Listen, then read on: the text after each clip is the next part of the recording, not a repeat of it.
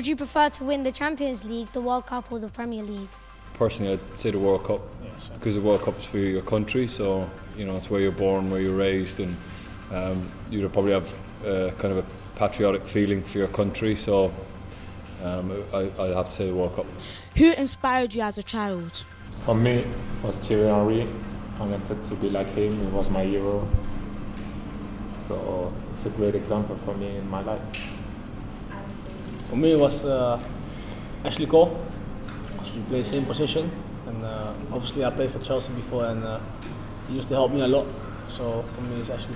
What inspired you to become a professional footballer? For me, when I was young, I used to play with only the football, and my dad used to buy me toys, but I only play with the football. And since then, I wanted to become a footballer. For me, it was definitely the chance to I knew that I had a talent, and then it was that's a talent, and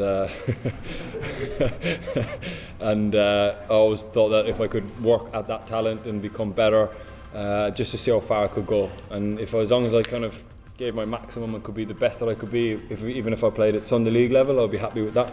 What is your favourite food that you're not allowed to eat?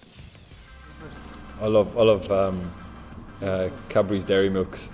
So that's my weakness. You know, if ever I walk into a shop, even if I've just got petrol or anything like that, and I walk past the sweet counter, the Dairy Milks just talk to me. So I have to. Well, the donuts. When I go pick up my son. Wow, Krispy Kremes. Like Krispy Kreme. Wow.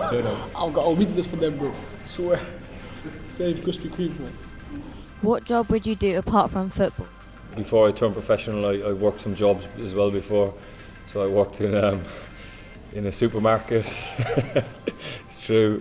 Worked in a building site. So I think if I didn't turn professional in football, I'd probably still be doing one of those two jobs, probably. Who's the best and worst dressed in your team? Worst dressed in As soon as they're best and worst. No.